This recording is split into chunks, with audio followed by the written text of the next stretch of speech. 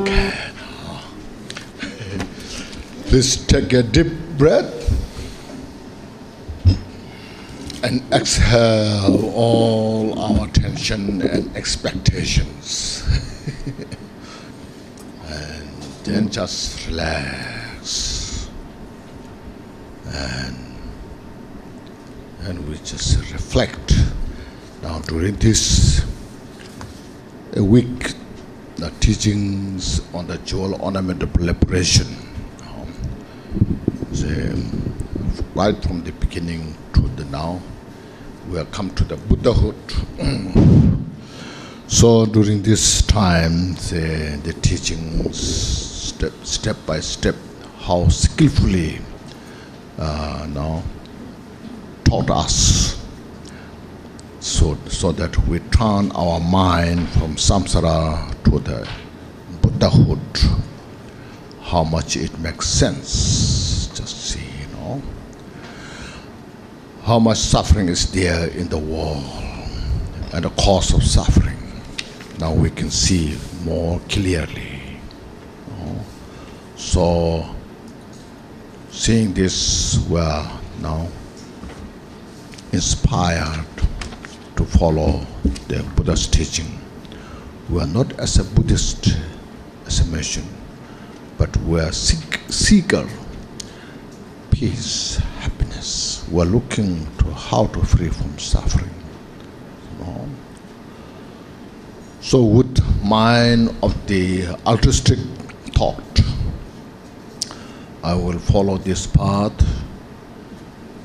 to attain complete Buddhahood for the benefit of all sentient beings. So we cultivate such mind. Now, what here we have is the part 5, is the 70th. This morning, as mentioned, there are 6 primary topics. So Buddhahood, this is the result. The part 5, the result. Result is the body of the perfect Buddhahood. And when it comes to the chapter, it's chapter 21, Perfect Buddha. This describes briefly in the refuge section. Basically, in the refuge section, it gives us how to take refuge. What means taking refuge? What all the process, step by step, different types of refuge. So describe these important points to free from samsara. Now here, perfect Buddhahood, the result. Now we learn who is Buddha. So what qualities and abilities the Buddha has. Thus, one attains the perfect Buddhahood of the 3 kayas by completely passing through all the paths, the 5 paths and the 10 bhumis. The length for the path to enlightenment, Adisha says, the enlightenment of a Buddha is not too far away. It's not too far away means as we went through the 5 paths and the 10 bhumis, when we go step by step, and then when you reach to those last stages, then the Buddhahood is not far, it's within you. It's all mental journey.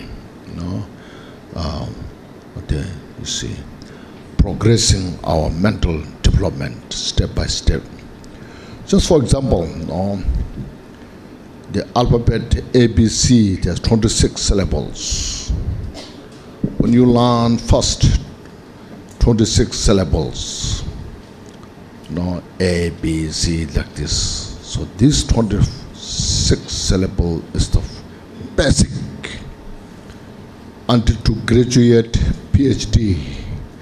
See, first you learn how to know the 26 syllables, how to pronounce. Then how to make sentences, how to read this, all the tenses, grammars, step by step.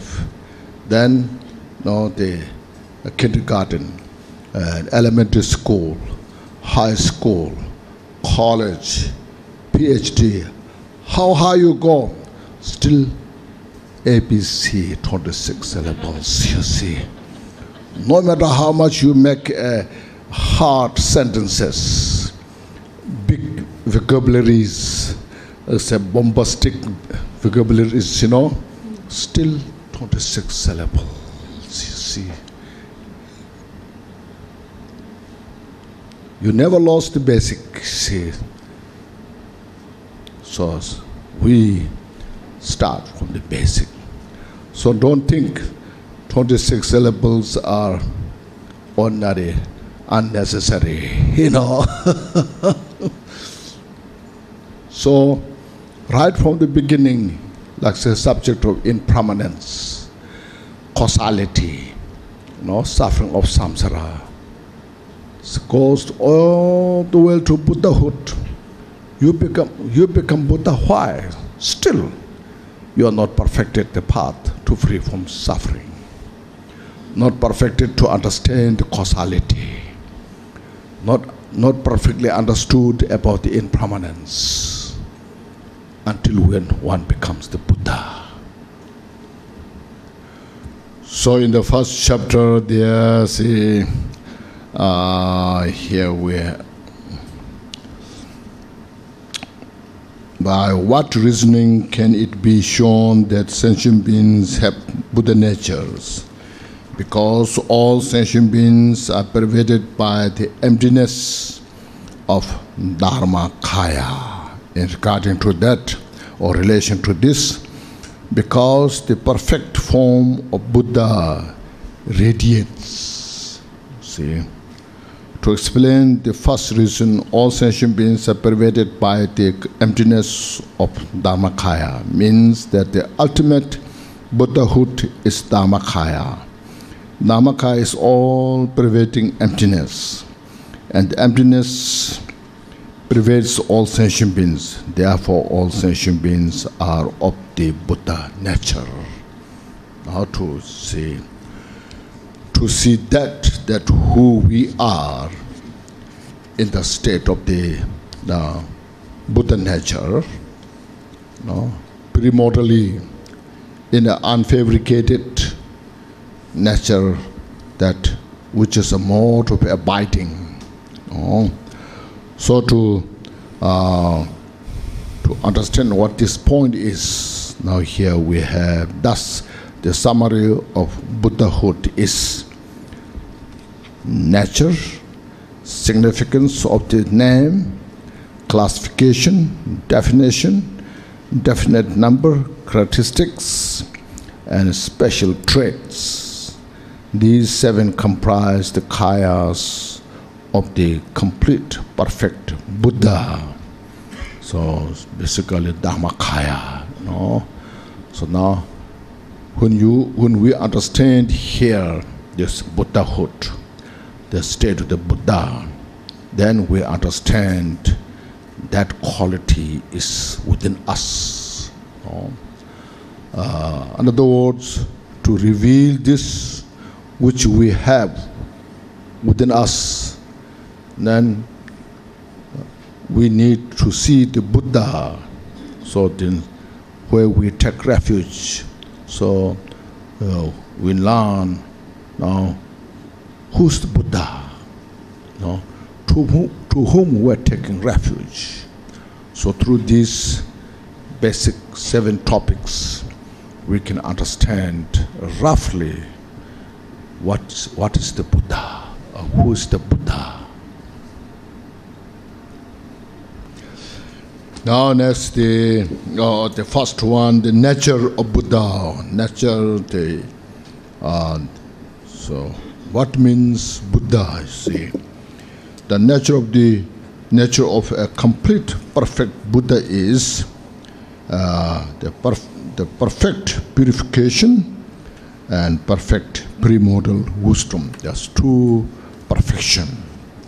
The first perfect purification means the two obscurations of afflicting emotions. So one first obscuration which obstruct us to free from samsara, and obscuration to knowledge, which means it's great obstacle to attain Buddhahood. So both of those two were suppressed on the bhumis.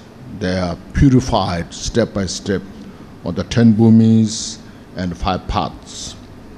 And right at the Vajra-like absorption at the end of the 10th bhumi, they are fully abandoned without remainders, no any leftover, completely purified. So those called that adventitious obscurations. The obscurations to equipoise and so forth are included in these two obscurations.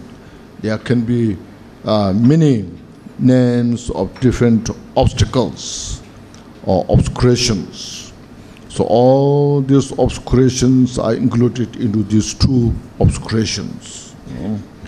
Therefore, by purifying these two, of all obscurations are abandoned. So that's the purification. In other words, realizing all the nature of the emptiness of phenomena. Now the second, perfect premortal wisdom. That means there are different opinions about the Buddha's premortal wisdoms.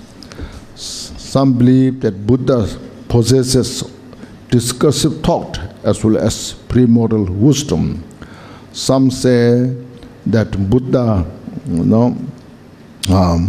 does not possess the discursive thoughts, but does possess premortal wisdom, which is very clearly aware,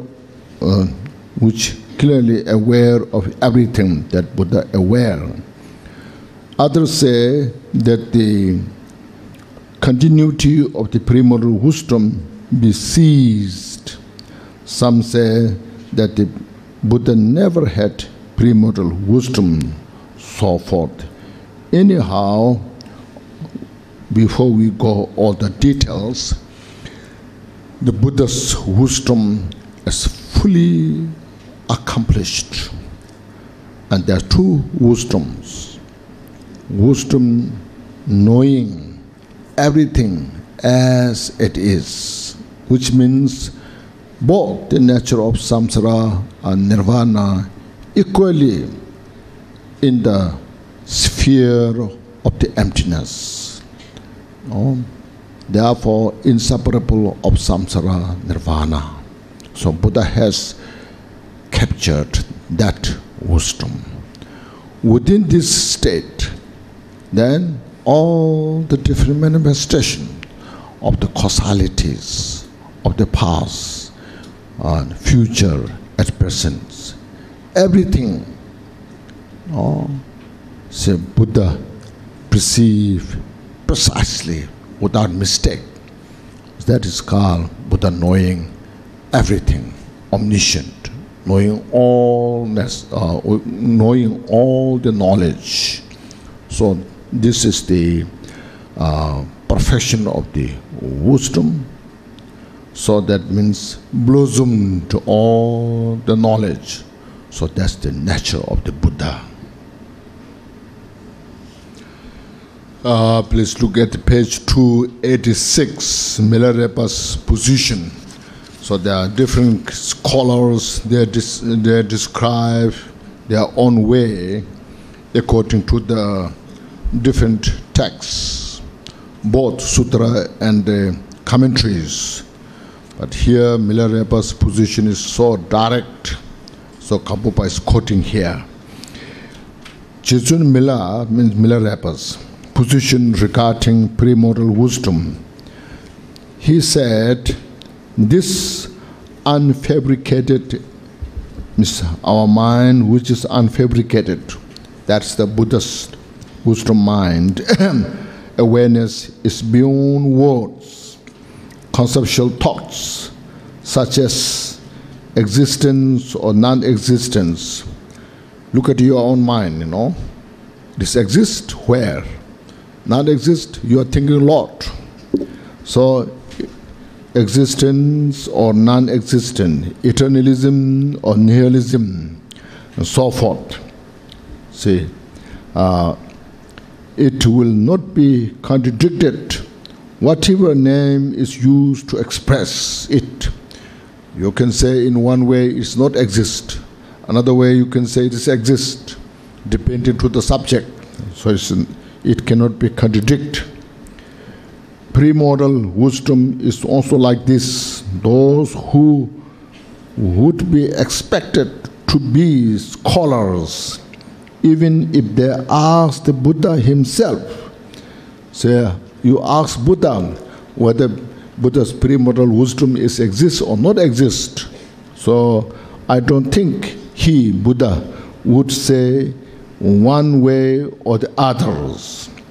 Dharmakaya is, because Dharmakaya is beyond conception. Its nature is unborn, free from elaboration. See, don't ask me, just look at your mind. Indicates that there is no special opinion in Milarepa system. Milarepa system is not this or that, is in non-duality state, is expressing. Therefore, the nature of the Buddha is perfect purification and perfect premortal wisdom.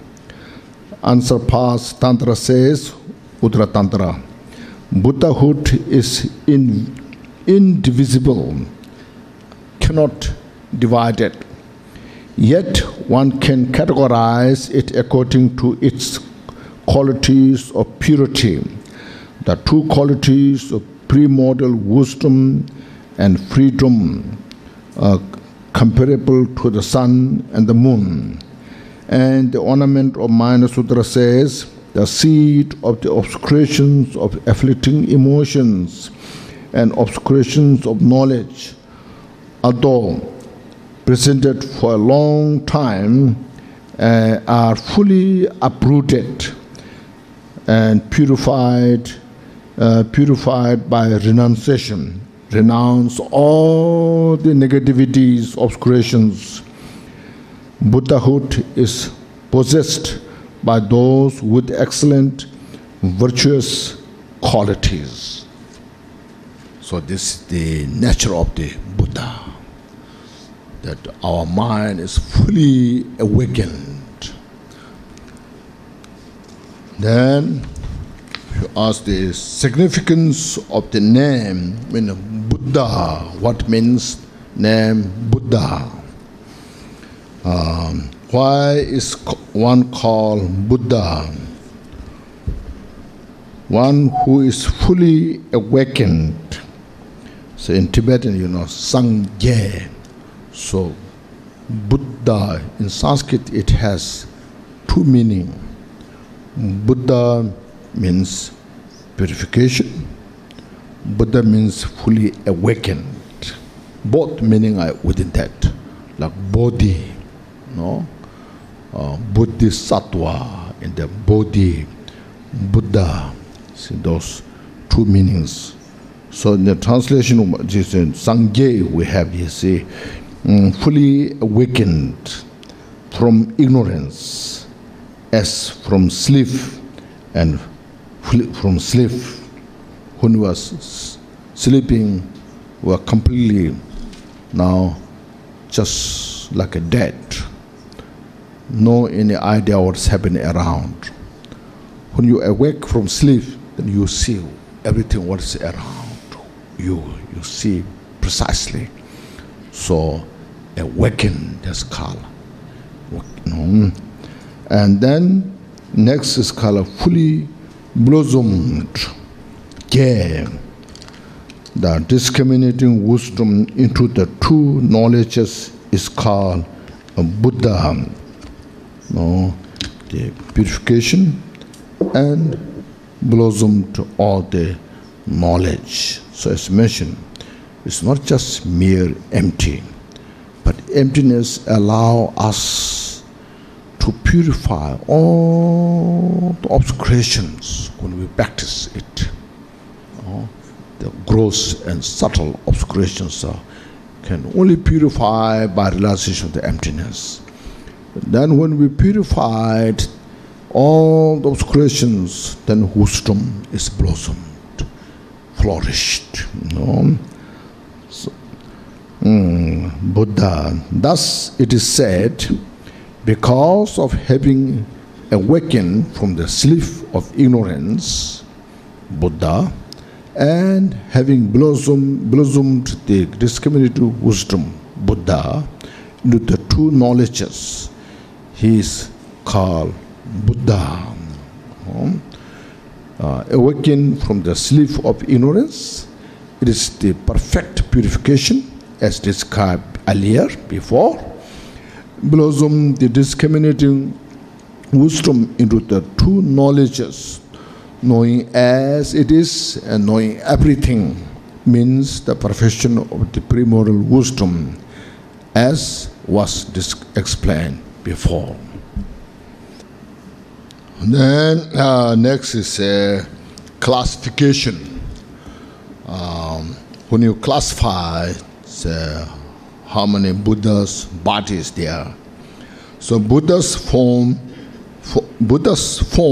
are classified as three: Dharmakaya, Sambhogakaya, and the Nirmanakaya. The Golden Light Sutra says, all the Tathagatas possess three forms: Dharmakaya, Sambhogakaya, and Nirmanakaya.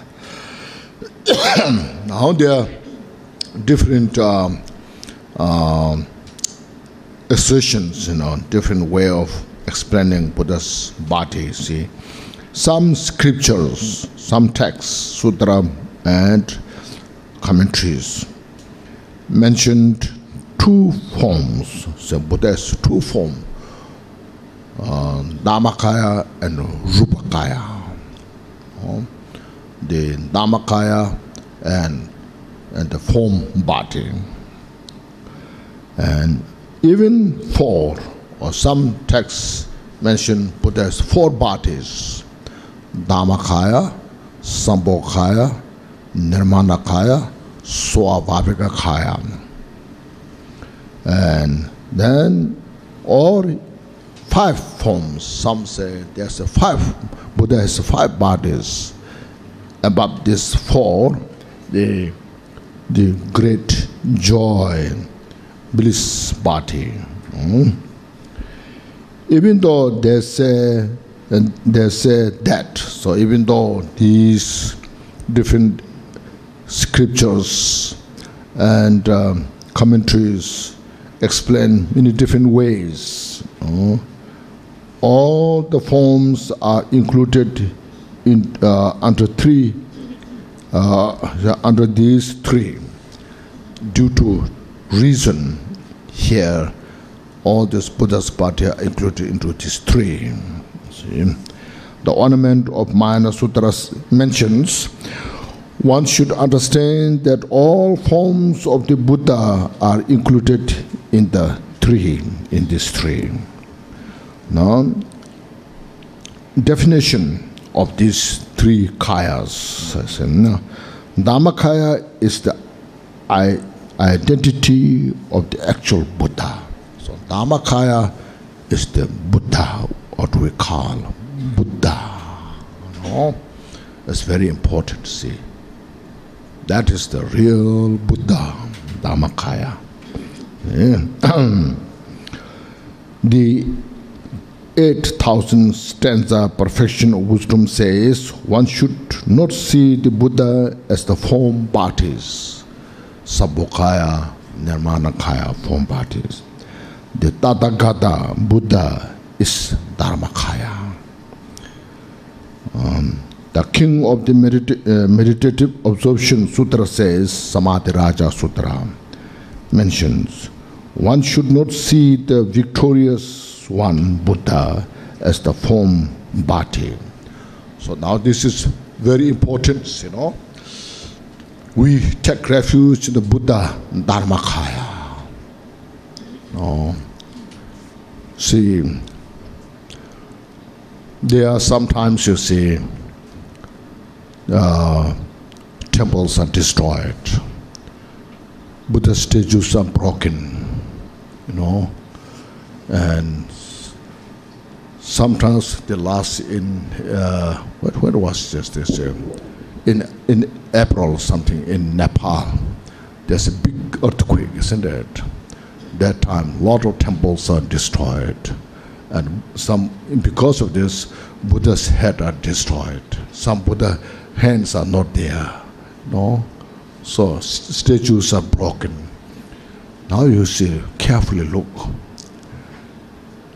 No, if we take refuge in the statues, you know, now statues are broken. Now what you should do? And they will say, look, this is your Buddha, you know. You are making every offerings, you know, so much you spend money. And now, so you are taking refuge, hold your body, speech, mind, you take refuge to Buddha. Even Buddha now is gone, you know. Now, who will protect you? See, it's very important. Sometimes we, you know, go to the stupas, now built big stupas, very important historically, such a built so precious and all these things. Sometimes earthquake comes, destroyed. Now, what you do? What you feel? If somebody says, you look, now you took refuge, you know, all these things, now, poor Buddha, you know. See? So because of this, see, these are just what you call support for our meditation, reminding, say, this is a Buddha, no? This is stupa. Stupa represents Buddha's wisdom mind. Statue represents Buddha's body. Actually, we are taking refuge in the Buddha Dharmakaya. See, Dharmakaya cannot be destroyed by any means. Oh. So how it makes important. At the refuge section also they mentioned the ultimate refuge is Buddha Dharmakaya.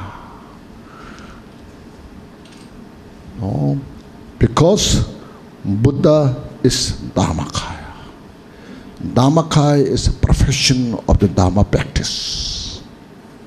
Dharmakaya is the ultimate Sangha. Great Bodhisattvas, they made journey towards the enlightenment, attained Buddhahood, Dharmakaya.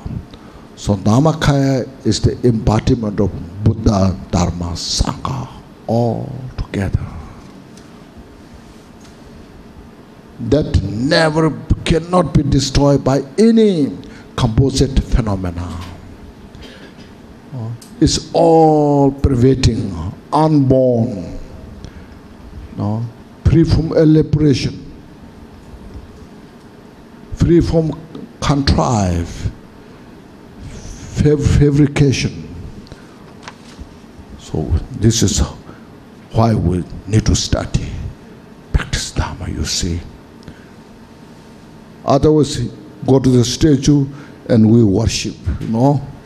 And the statues fall on your head, then what do you do?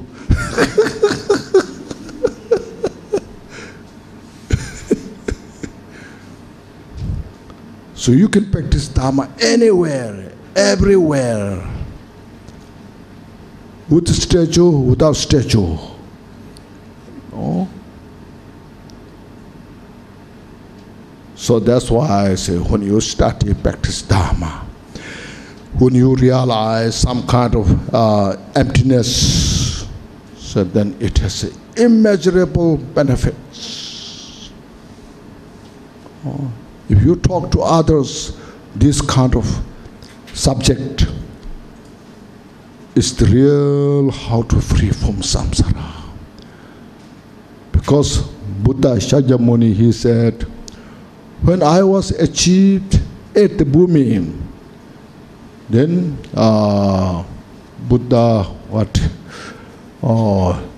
Kashyapa, the last Buddha Kashyapa, prophesied me to be next Buddha Shakyamuni. Because he realized emptiness perfectly that time.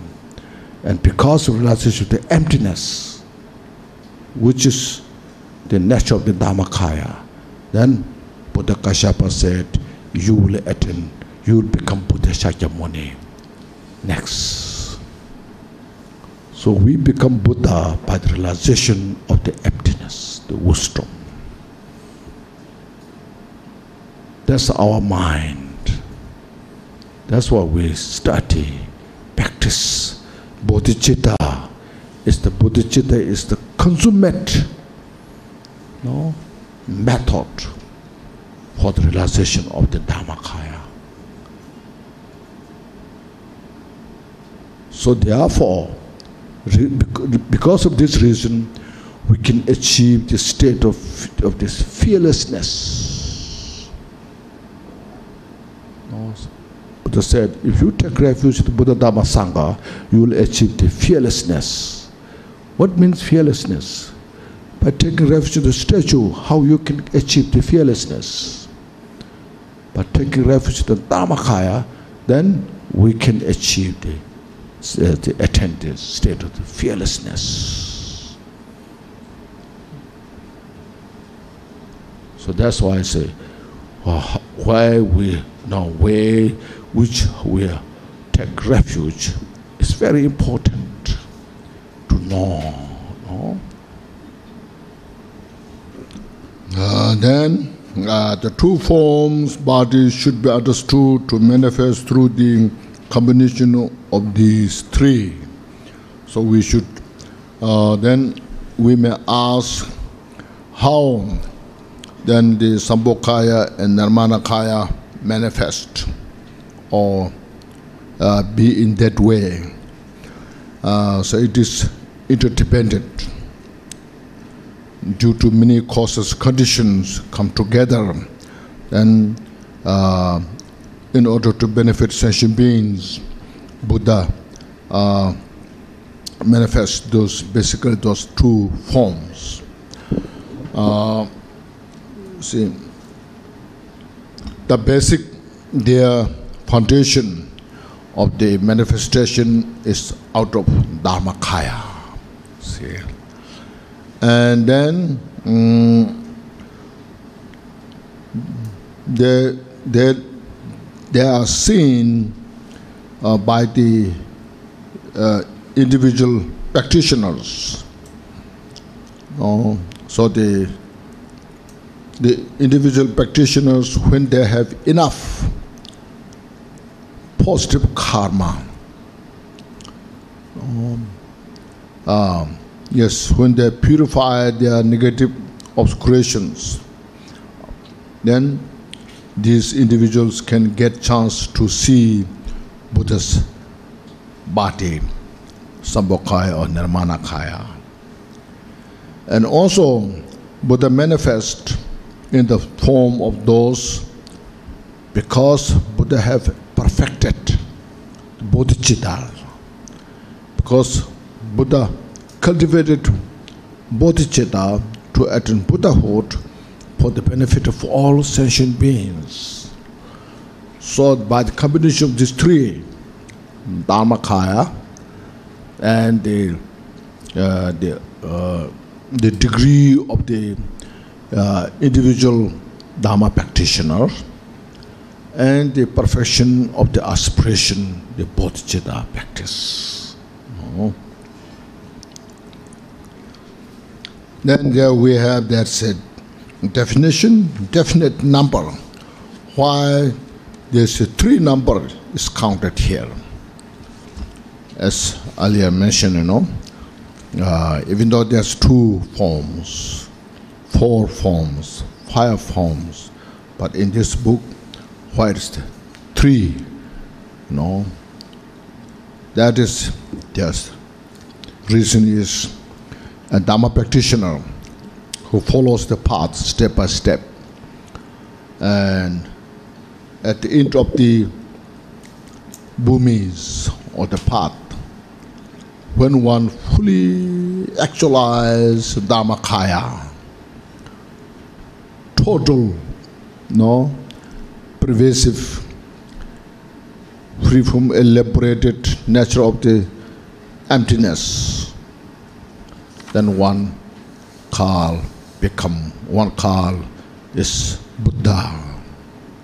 So when one attains Buddhahood, all the exceptional, all the qualities, without exception, should say, are now experienced or obtained, like the 10 strength of the Buddha, the 4 fearlessnesses, 18 unmixed, so forth. So that's for oneself to perfect, to perfect all the qualities. Oneself is free from suffering and achieve the ultimate result for this Dharmakaya. And then a great Bodhisattva practitioners who are highly accomplished on the Bodhisattva's bhumi, for their benefit, Buddha manifests Sambhogakaya.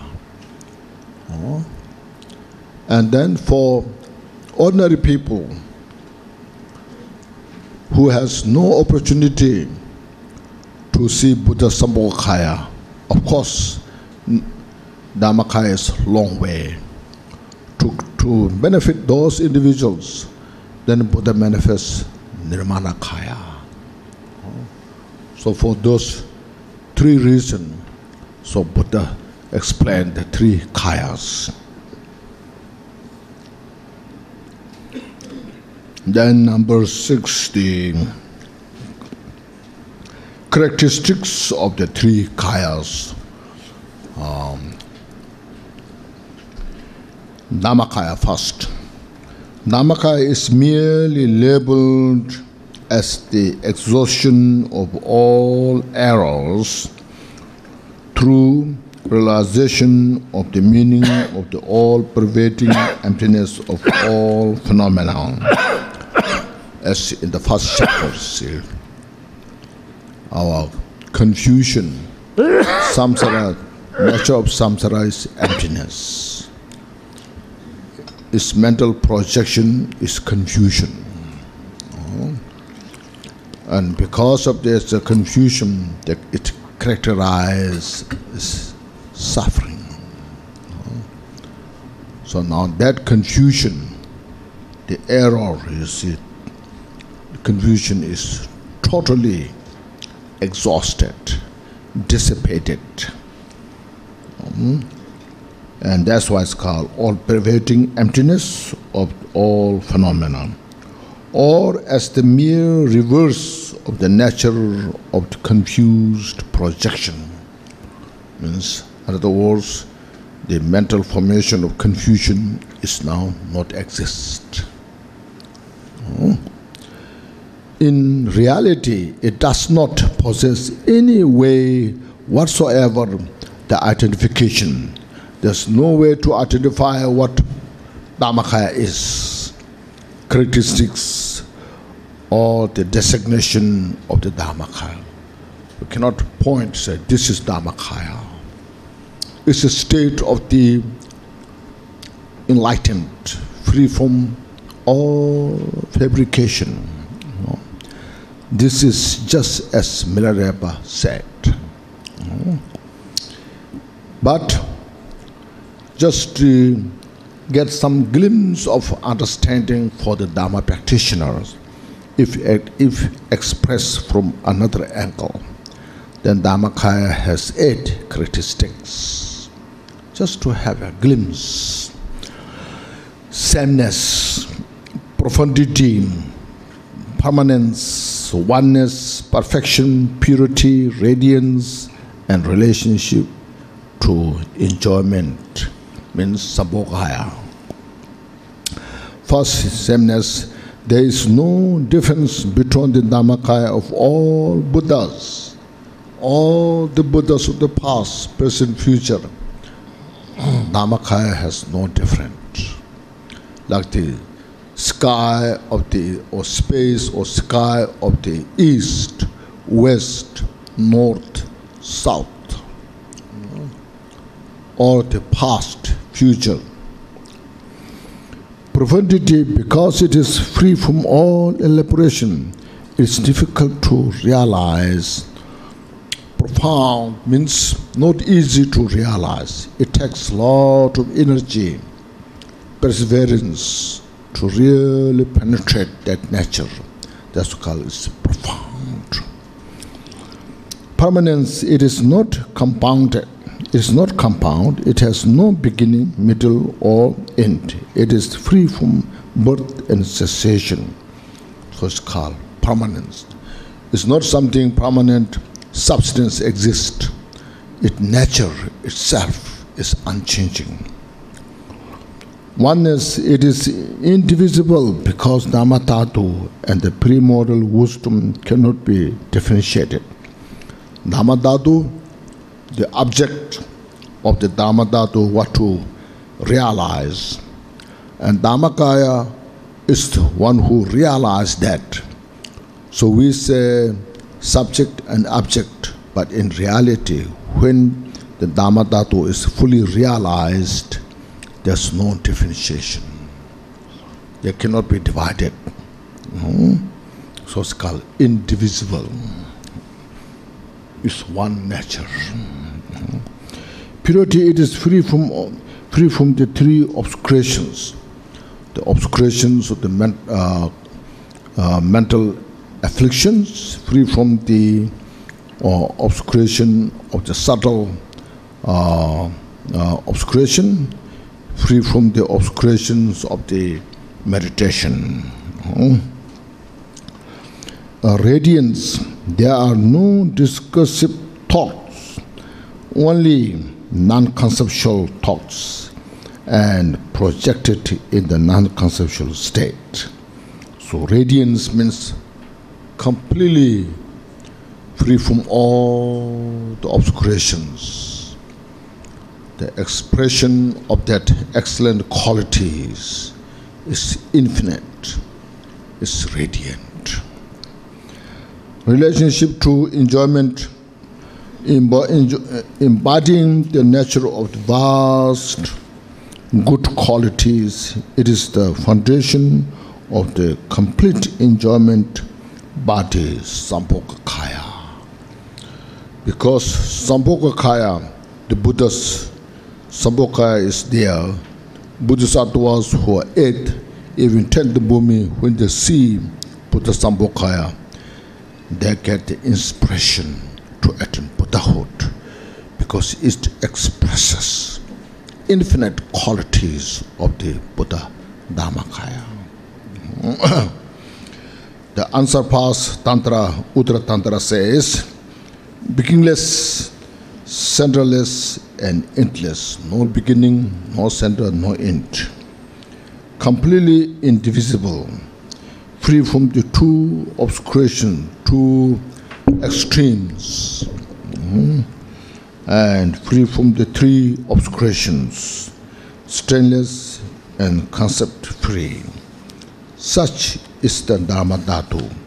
Understanding of its nature is vision of the yogin who abide in meditation. This yogin is yogin Buddha, not some other practitioners. Buddha, who is the one who fully captured this nature. The Ornament of Minor Sutra says, nature body is, this nature body means Dhammakaya, is sameness, subtle, and related to enjoyment, Sambhogakaya. Nirmanakaya also has 8 characteristics: basis, cause, fill, time, nature, engaging, maturing, and liberating. Basis is Dharmakaya, which is unmovable. See, so Sambhog Nirmanakaya, nature is Dharmakaya, but from Dharmakaya it manifests as Nirmanakaya. Cause it arises from the great compassionate wish to benefit all sentient beings, because the perfection of the bodhicitta. Its fields are fully pure and fully impure field. So fully pure field means to the bodhisattvas. Bodhisattvas can also perceive, can see the Nirmanakaya. Impure field means those like us, the ordinary individuals, can see Buddha Nirmanakaya. Time, it is unceasing for as long as the world exists. So see, Buddha once enlightened and then passed away, say took parinirvana, so people think Buddha is not exist. But in reality, Buddha's manifestation continues until end of the samsara. Nature, it manifests in the three forms. The artistic emanation is expert in all the various arts, such as playing the flute and so forth.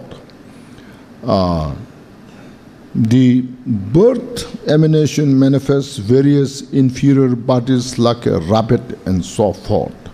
The superior emanation descends from Tushita, heaven, enters the mother's womb, and so forth until it passes into parinirvana, like 12 deeds. The ornament, parinirvana. The ornament of Mayana Sutra says, the emanation body of Buddha is a great method for full liberation, which manifests consistently as an artist, engineering, birth, and great enlightenment, and parinirvana. The unsurpassed Tantra, this is the Uttar Tantra says, here explains the 12 deeds of the Buddha. Through various forms, apparitional by nature, the one excellently born into the highest birth, descend from the realm of the great joy. This great joy is the Tushita, Ngonga. Enters the royal womb and is noble born on earth, perfectly skilled in every science and craft, delight in his royal consort, accompanied, renouncing enduring hardship, going to the place called enlightenment, Vajra heart, Bodhgaya. He vanishes the host of Mara, defeats all the Maras, then perfect enlightenment, he turns the wheel of the Dharma and passes into Nirvana in all those places so impure. The Nirmanakaya shows these deeds as long as world endures until the end of samsara. Engaging, number 6, means it induces a variety of ordinary beings, anybody who are ordinary, not enter into the path, to engage in the entering the path by creating interest in the 3 types of nirvana, Saravaka, Pratyekbuddha, Bodhisattva, or Buddha Nirvana. Thus, encourage, follow the path. Then next is maturing. It fully matures all the accumulations of those who have entered the path. So those individuals who followed, enter into the path, then give opportunity to purify the obscurations and train the mind step by step. liberating. It liberates those who are fully matured by virtue from the bondage of existence. Then that Buddha Nirvana caused those individuals to achieve the Sharavaka's Arhat, Partik Buddha's Arhat, Bodhisattva's Buddhahood. From the bondage of existence. The unsurpassed Tantra says, Uttara Tantra, these form causes beings to enter into the path of nirvana and become fully matured. These are the 8 characteristics of Nirmanakaya. The ornament of clear realization says, Abhisama Alankara, the impartial activities of bhati, activities manifest to every sentient beings that who needs the unceasing Nirmanakaya of the sage variously benefit all sentient beings as long as samsara exists. How number 7, special traits or special difference. There are 3 special traits or difference of Buddhahood. These 3 Buddha, Dharmakaya, Sambhogakaya, Nirmanakaya. Equality, permanence, and appearance. First, the special traits of equality, difference of the equality. The Dharmakayas of all Buddhas are inseparable from their basis, their nature. That is the Dharma Dhatu. Because of Dharmakayas are based on Dharma Dhatu, so it's inseparable. Therefore, they are equal. Sambhogakayas of all Buddhas, past, present, future, in all directions, are inseparable in their realization of the Buddhahood. Therefore, they are equal. Nirmanakayas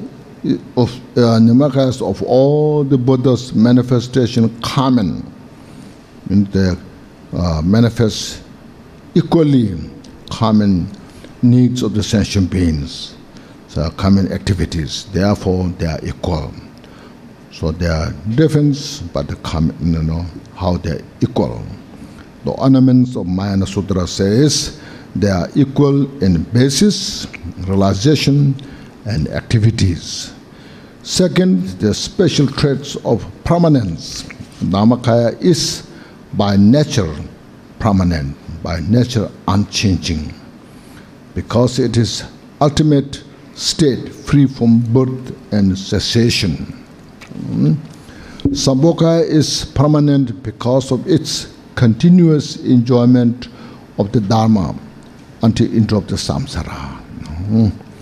Nirmanakaya is permanent because of the activities which it manifests again and again until interrupt samsara. Even though it disappears, like Buddha Shakyamuni was born and took the parinirvana. But even though the stream of continuity is continuously ceased, it appears without missing any opportunities. The ornament of Mahayana Sutra says, these are the permanent by nature Dharmakaya, unceasing continuity Sambhogakaya, and by continuity of action the Nirmanakaya.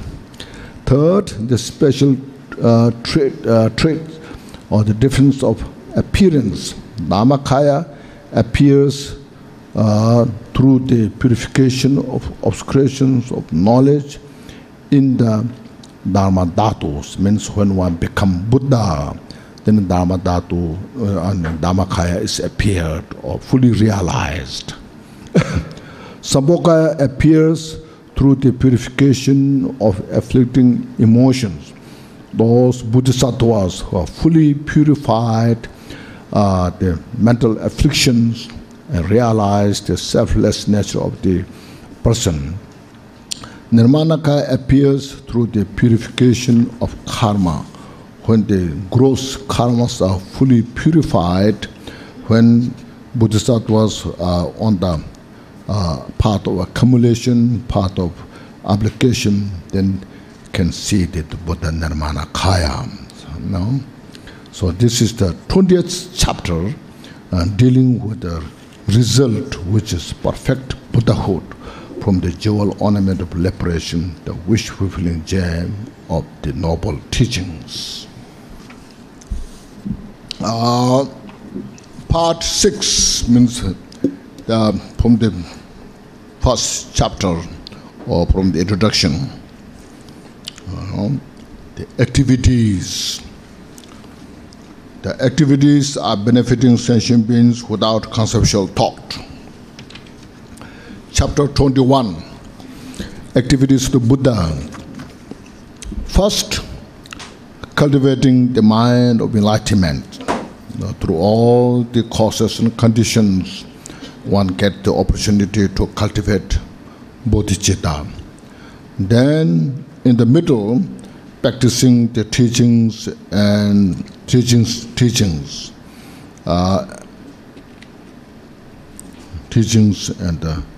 the path, and eventually, so practicing the teachings, I should say, teachings unto the path. I think it's good. Something's missing. The path.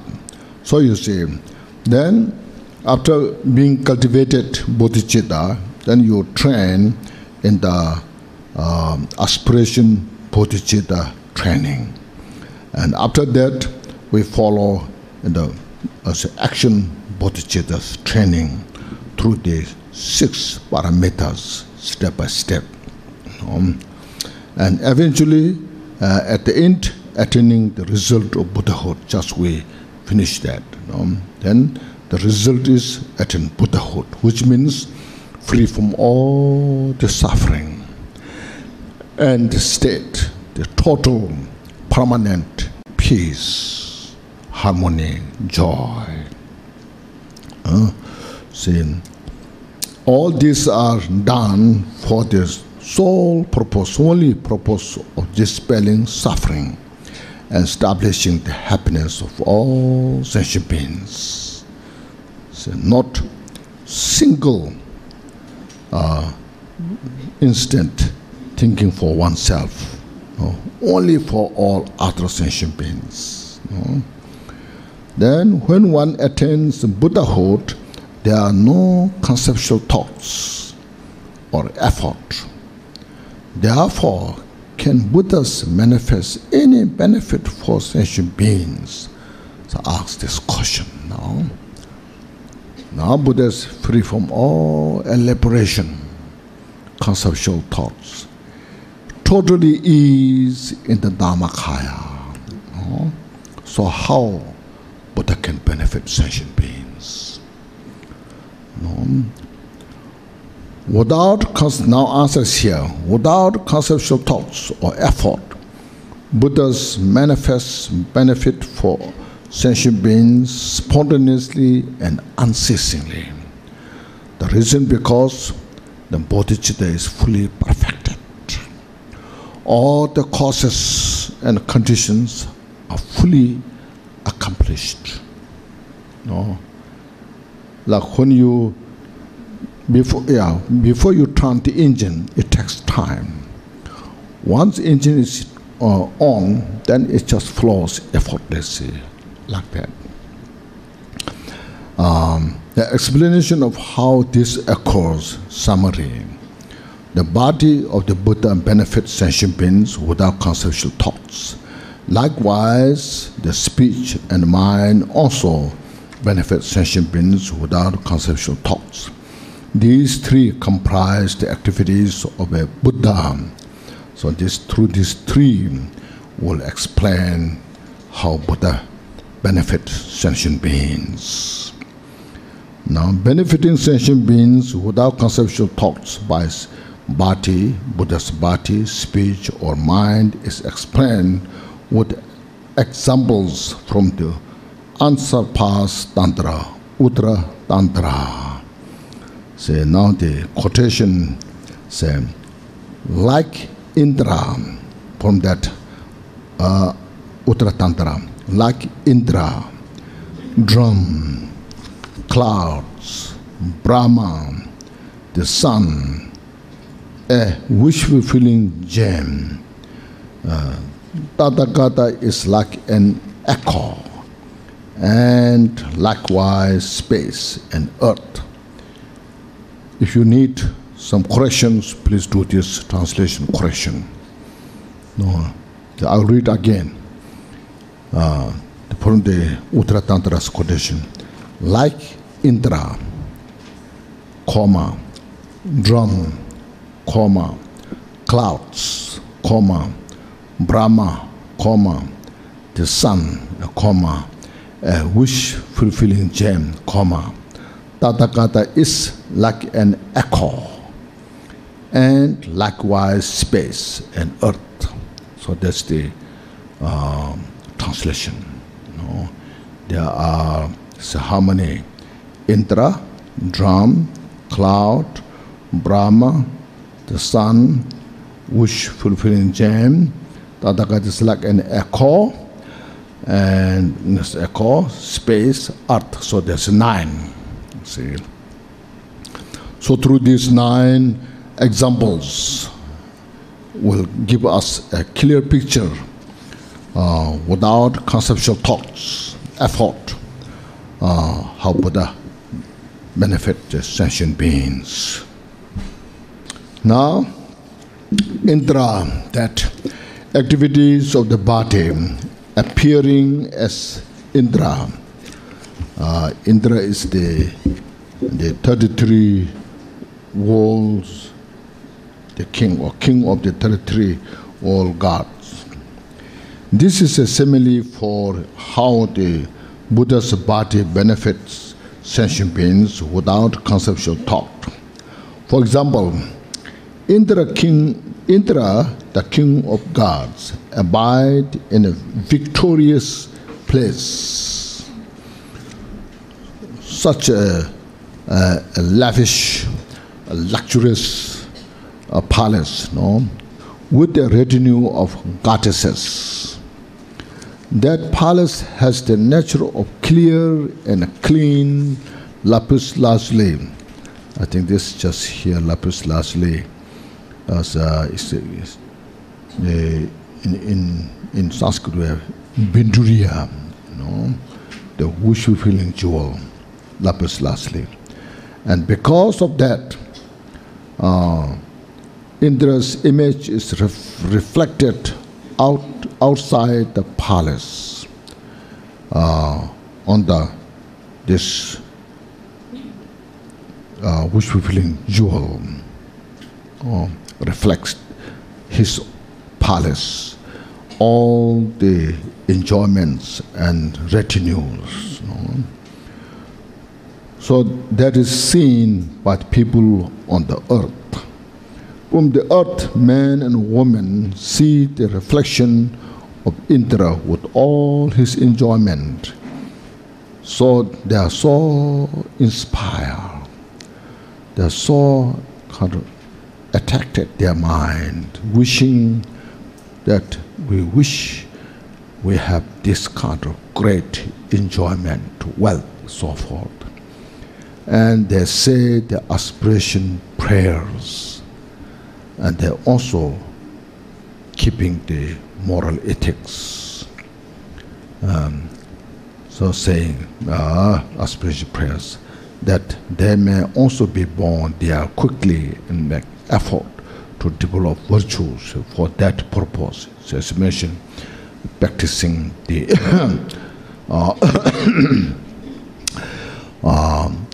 noon fasting retreat, keeping the 8 precepts, so forth. By that, they are born there after death, because the result of that, their practice. The appearance of the reflection has no conceptual thought.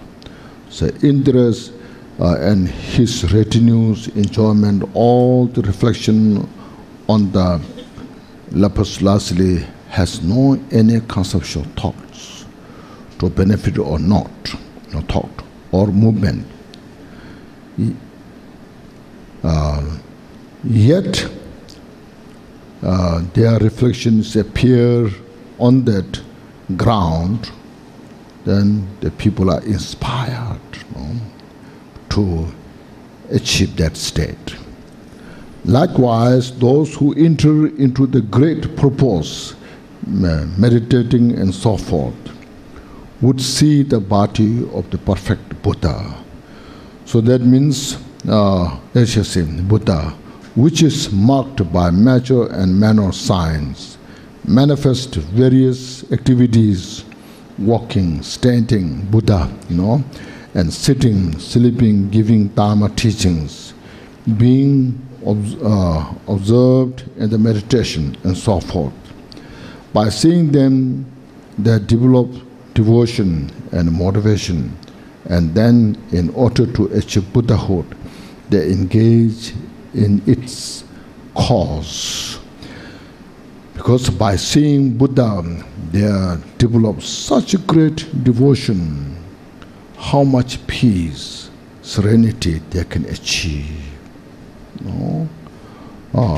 Buddha's body has no any that conceptual thoughts to help or not, but by seeing Buddha, they are inspired. It's a motivation, and then in order to achieve Buddhahood, they engage its cause, the cultivation of bodhicitta and so forth, and they eventually achieve it. Eventually they attain Buddhahood. The appearance of that Buddha has no conceptual thoughts or movement. It is said in the Uttara Tantra, unsurpassed Tantra, just as the reflection of the form of the King of Gods appears in the clear lapis lazuli ground, so also does the reflection of the King of the mighty sage, means Buddha. Form appears in the clear ground which is being minds, in the mind, the ground mind of the sentient beings, in that appears Buddha's form and inspire to become Buddha. So this is the body benefiting sentient beings without conceptual thought. Next, activities of speech, like the drum of the gods. So this is a simile for how the speech of Buddha benefits sentient beings without conceptual thoughts. For example, above the palace of the victorious gods, the drum of the gods, which is called the holding the power of Dharma, established through the power of the gods' previous virtuous action. Now, without conceptual thought, the drum reminds the heedless gods. Means that in the god realms, the gods are so much fully indulge in their enjoyments. So this reminds the heedless gods. By sounding the Dharma, so Dharma makes this, the drum makes this sound. All composite phenomena are impermanent. All phenomena are without self. All the afflicted states are of the nature of suffering. And all the cessations are peace. So these statements making sound from that drum. Now in the Uttara Tantra, this is the mention. It is said, through the power of the God's former goodness, the Dharma drum in the divine realm, without effort, location, mind, I think you should not say mental, mind, form or concept, thoughts, exhort all the uncaring gods over and over again with its drops of impermanence, suffering, no self, and peace. So when that makes sound, the gods were, oh, we are too much in this. We are so indulged in this desire world. So they bring back their mindfulness. So likewise, even though there's no effort or conceptual thought, the speech of the Buddha manifests the teachings depending on the disposition of the fortunate ones. Whatever Buddha gives teaching, the teaching, this Buddha's sound, has no conceptual thoughts. Even though different levels the teachings are taught. It is said, like this, all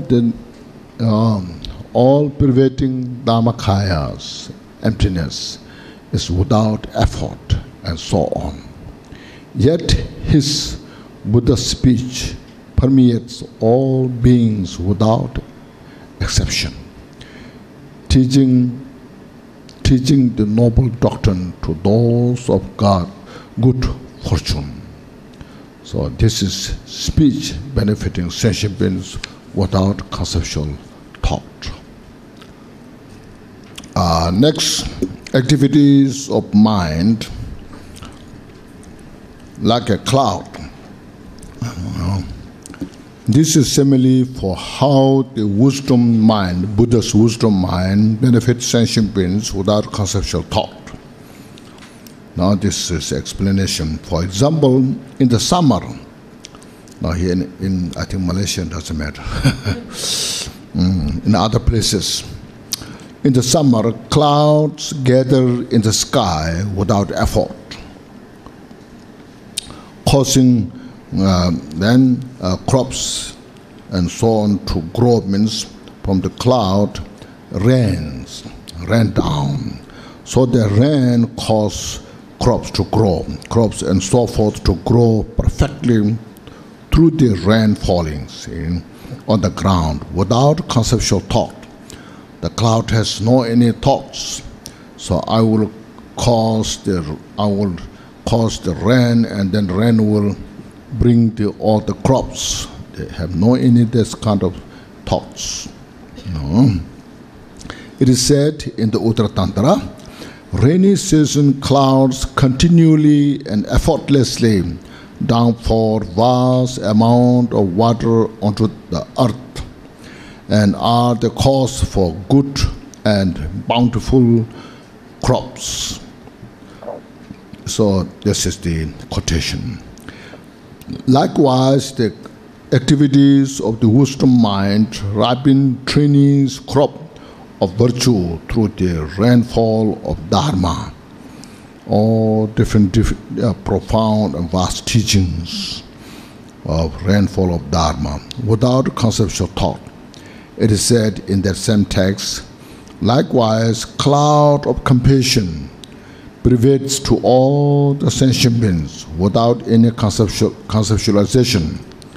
Rain down the water of the victor's noble teachings and cause the harvest of virtue. And then every individual who are interested study, practice, and get so much benefit and realize the teaching attain Buddhahood, harvest of virtue for sentient beings. This is the wisdom mind benefiting sentient beings without conceptual thought. Okay. Next is like Brahma, the god king in the form world, the first stage of the form world. For example, without moving from the Brahma palace, from that where the Brahma, the god in his palace, the Brahma king of the gods can be seen in all the god realms, like in the TV you see. From one TV station, then thousands of TV appears. So from that god realm, then all the other god realm, they see the Brahma. guardians. Likewise, Buddha, while not moving from the Dharmakaya, is always in the meditative state, equipoised in the Dharma Dhatu, which is nature of the Dharmakaya. Then from that state, then Buddha benefits all trainees, Dharma practitioners, who need to be trained by manifesting the 12 deeds in the, like, say, the Nirmanakaya, from the heaven to Shita, then born to the world, 12 deeds and so forth. Thus it is said in the Uttaratantra, without effort and without leaving the Brahma heaven, the Brahma is an divine abode, can manifest his presence to all the God ones. Similarly, without ever departing from the Dharmakaya, the great victor, the Buddha, effortlessly manifests his emanation in any sphere to the fortunate, in any place, without any obstruction, impediment. These individuals can get the benefit from Buddha. Then next, like the sun, example of the sun. For example, the radiant light of the sun opens when the sun rises from the east. Then the power of the sun opens lotuses and so forth. Means then many other trees, crops caused to ripen because of the heat. An infinite diversity of flowers at one time, all this at one time, without conceptual thought. The sun doesn't have any thoughts to open the lotus flowers, so forth. Likewise, the radiant light of the Dharma opens the virtuous lotus of the mind of infinite families, as many as they need to be trained in the 3 vehicles. All are received the Dharma teachings, infinite families and dispositions of trainees, well without conceptual thought and without effort. It is said in the Uttaratantra, the sun without ideation, by its own light radiation, simultaneously makes lotuses bloom and other things ripen, other trees and crops and so forth ripen. Similarly, without ideation, the Tathagata sun, sun, pours forth his rays of noble Dharma, different level of the Dharma teachings, onto those lotuses who are being to be trained, or in other words, the image of the sun is simultaneously reflected in all clear water vessel at one time. This is a very good, simile, or say example. When sun rises from the east, there's only one sun, but on the ground there can have hundreds and thousands of pounds, legs, small leg.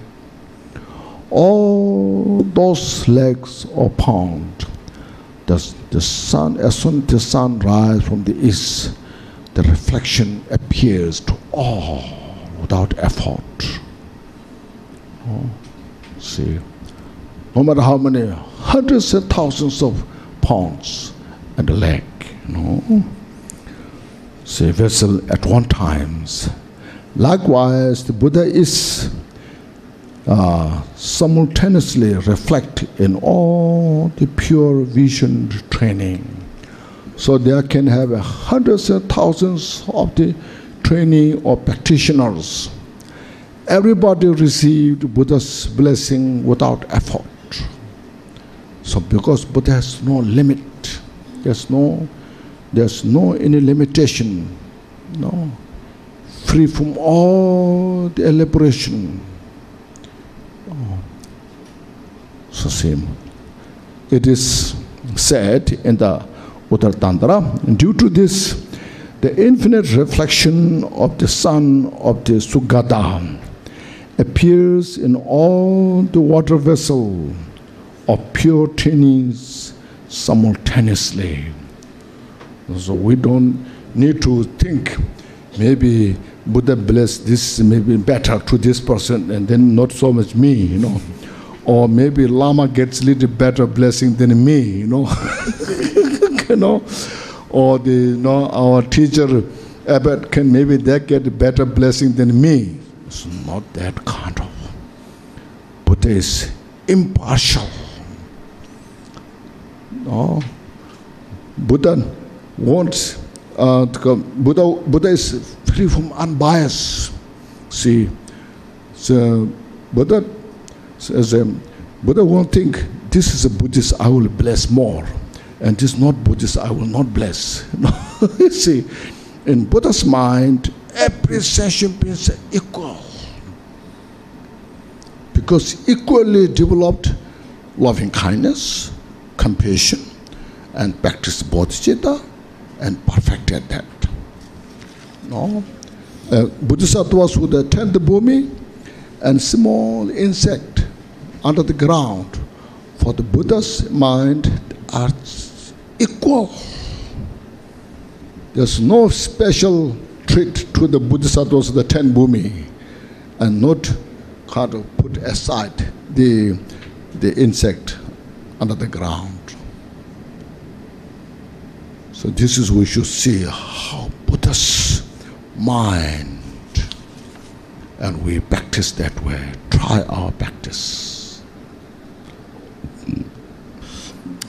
Then next, like the wish-fulfilling jewels, for example, even though the wish-fulfilling jewel has no conceptual thought to give or not to give, it manifests whatever one needs. It manifests means it manifests anything needed to others from that jewel one needs. If one prays to it, that's the how wish-fulfilling jewel. Or when you have money, you can buy anything. The money has no any thoughts to buy this or that, but it helps you to buy anything what you need. Likewise, depending on the Buddha accomplishes all the purpose associated with the various wishes of hearers and so forth. So Buddha, when Buddha gives teachings, depending to the needs of the individuals, there are some Sharavakas who need Dhamma teachings, they get their benefit. Partik Buddha, Bodhisattva, without any bias. Buddha won't say, I establish this to the Arhat, I establish this to Partik Buddha, I establish this to Buddhahood. Buddha doesn't have this kind of bias thoughts. Simply give the teachings, and then these practitioners or trainees, they receive the teachings, so that there's no any conceptual thoughts to help or not, but by receiving teachings, they get that benefit. See, it is said in the Uttara Tantra, a wish-fulfilling Jain, though talked free,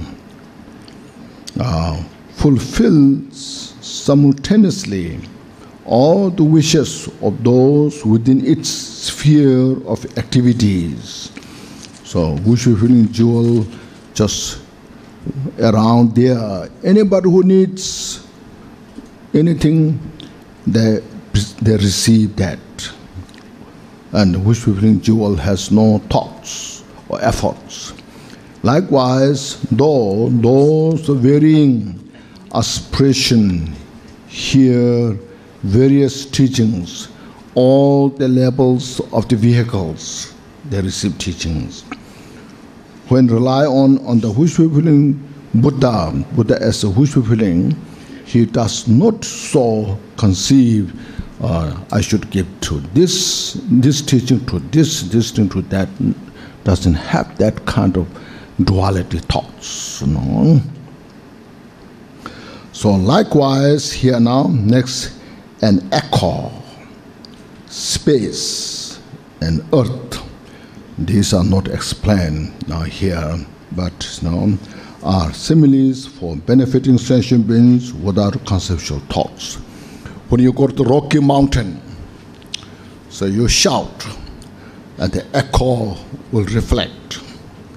When you say, hello, how are you? And the echo will say, hello, how are you? When you say good morning, it will say good morning. It was, if you say, oh, you are little strange, the echo will say, you are still strange. So all the echo has no any conceptual thoughts to say this or that. It's just an echo. This example is in our life also, you see. We are communicating. It's just an echo. When you meet your friend, so today I'm so happy to see you. I'm so happy to meet you. And the friend will say, yes, I'm also very happy to meet you. You share an echo back and forth, you see. And then when you see somebody you dislike, and you say something bad things, and that person will echo you back. No? It's all reflection. That's what's called. So see everything as an echo. So no essence. So you go to the mountain and echo. If you cry, the echo will cry. If you sing, the echo will sing. An echo has no conceptual thoughts, no effort. And space, the whole space, sky, there's no space is high or low, big or small. Space is freedom from all this. Space has no any thought. So I want to be high or low, big or small. But space is the space that make a space to build houses. We move, fly, aeroplane, all. So space makes all this space, but no conceptual thoughts. And the earth, you see now, earth is such, see, it's the basis, foundation of all this planet. Trees to grow, crops to grow, water to flow. We all survive because the earth. But the earth has no any conceptual thought to grow, not to grow. Look at this. Earth is real wish-granting jewel. Everybody survives because of the earth. So how the earth brings the benefit without effort, without conceptual thoughts. So this we can apply, so just see how Buddha's activities are manifest without the thoughts, without the effort. So this one section.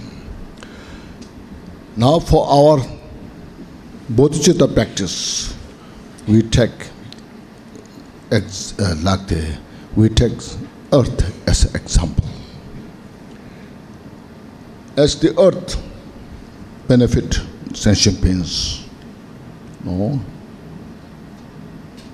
equally human beings, non-human beings, animals, insects, birds, how much the earth gives to the sentient beings. So meditate our bodhicitta like the earth. May I be useful like the earth. May I be useful to all the sentient beings, like the four elements. Without the air, we cannot stay even 1 second. Without the fire, we cannot be alive. Without the water, without the earth, the four elements. Everybody who has a body survive by these four elements. So may my bodhicitta is like these four elements. A source of peace, source of happiness. So this paragraph is for our bodhicitta practice. Look at this, meditate. When you drive, you see all the beautiful trees, flowers there, and lakes, water. So reflect our bodhicitta to bring happiness. We just people, human beings, out of our greed, due to the reckless greed, we destroy. But still, the earth, the four elements, supply what we need. So look at this, how much we are creating the cause of suffering to ourselves and others. Develop great wisdom, compassion, and we practice the bodhicitta.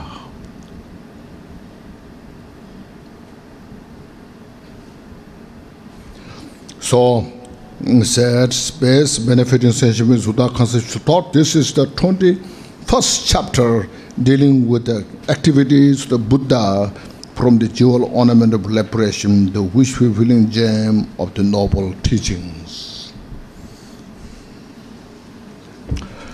The Jewel Ornament of Liberation, the wish-fulfilling gem of noble teaching and explanation of the stage of the path, means the Lamrim stage of the path, Lamrim of the Mahayana vehicle, was composed by physician Sonam Rinpoche, Gampopa, at the request of Bande.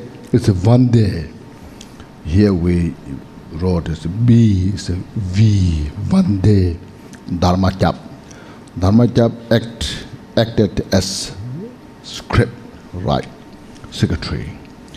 The wish-fulfilling jewel of the precious Dharma manifests for the benefit of all sentient beings without conceptual thought. By the merit of your transcription, may all sentient beings achieve the supreme enlightenment. Also look at this book, which Gampopa wrote was over 900 years. During this time, how many people got benefit? The book doesn't have a thoughts, conceptual thought to help others, but by reading, how many got benefit? So this is the name which people in Jewel. It's real, no? Which people in Jewel, the Jewel Ornament of Liberation, which people in gem of the noble teaching. See, so we started first day the Jewel Ornament of Liberation, which will be gem of the noble teachings by Gampopa, and then we started paying homage, posted to the noble Manjushri in youthful form. I pay homage to the victorious ones, their followers, the holy Dharma-to Lama, who are their foundation. This noble teaching, which is like the wish-fulfilling jewel, will be written for the benefit of myself and others by depending on the kindness of Mila and Lord Atisha, so forth.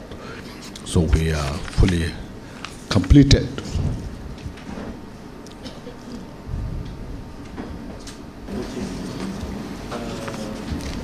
Is Bodhicitta conceptual thought or reflection of Buddha's infinite mind? Both.